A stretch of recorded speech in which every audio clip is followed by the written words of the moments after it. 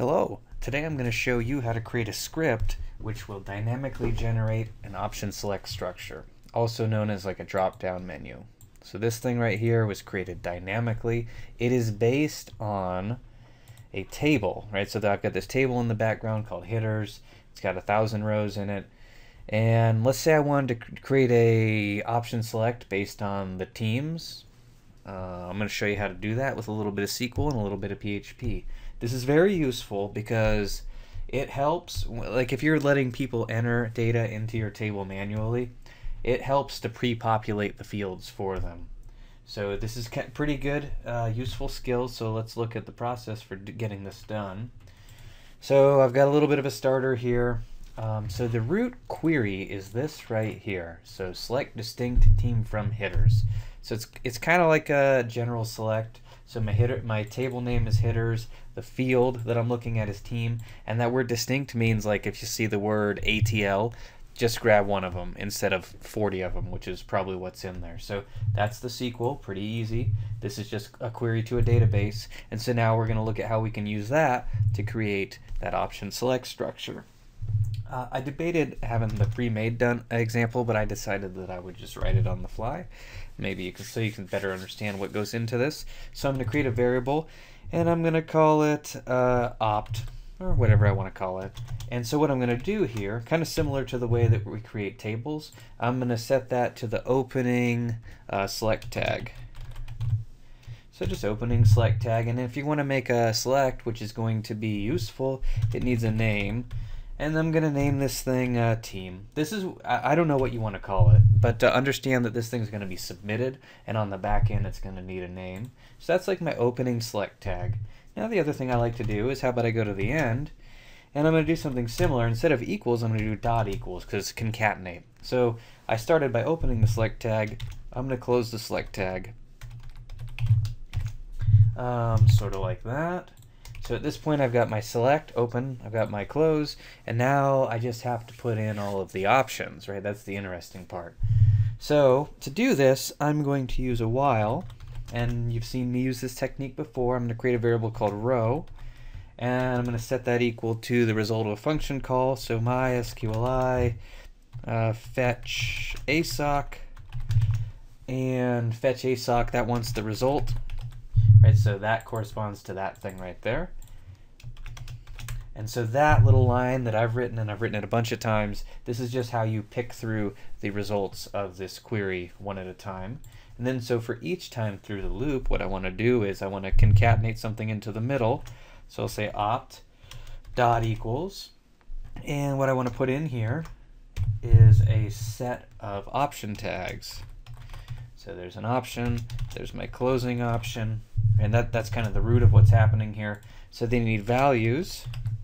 So the value is equal to something, and then the part between the tags is what's going to show up on the buttons.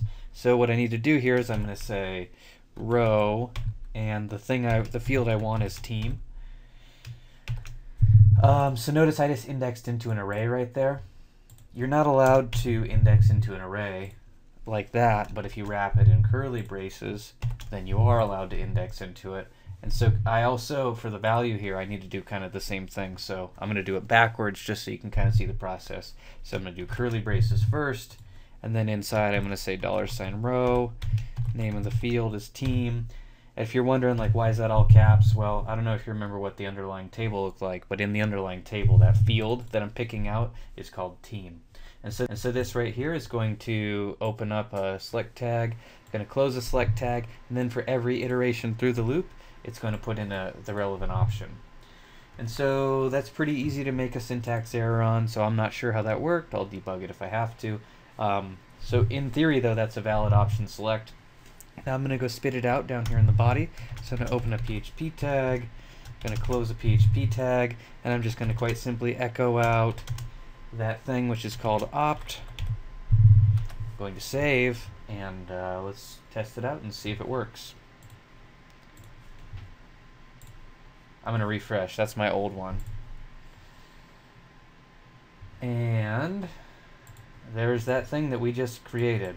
So if I right click and I view the page source, you can see, well, you can kind of see, this is one of the problems with dynamically creating things, right, through repetition, is you get this horrendous, hard to read text.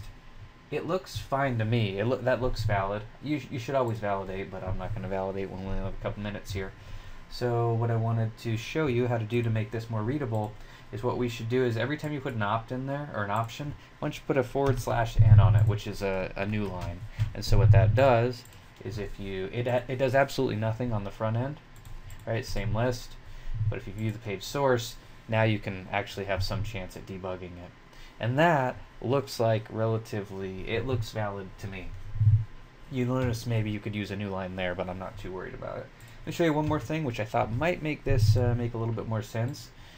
Like, let's say you wanted that list of fields or the option select structure to be in a different order, right? Like maybe you wanted it to be ascending or descending. So what you could do is just alter that query a little bit. So if I did like order by team ascending, that'll make it from A to Z. Just showing you. I don't think this is an important part of the video, but it might help you to understand the role that the underlying query plays in things. So as this thing stands, it's all out of order. If I refresh, you'll notice that now it's in order, because usually these things are in order. So I thought it was a good idea to show that to you, just so you can better understand how this whole thing fits into an example. So that's a pretty cool trick to dynamically create a big old option select when you've got a bunch of various values in the field of a table. And so it helps to ensure consistency when people are entering data. When you give them a pre-selected set of options, that helps to create consistency, and it also just saves you work, right? The alternative would be I would have had to manually put in 30 options, and that doesn't sound like fun to me. So hopefully you learned a useful new trick today. Thanks for watching.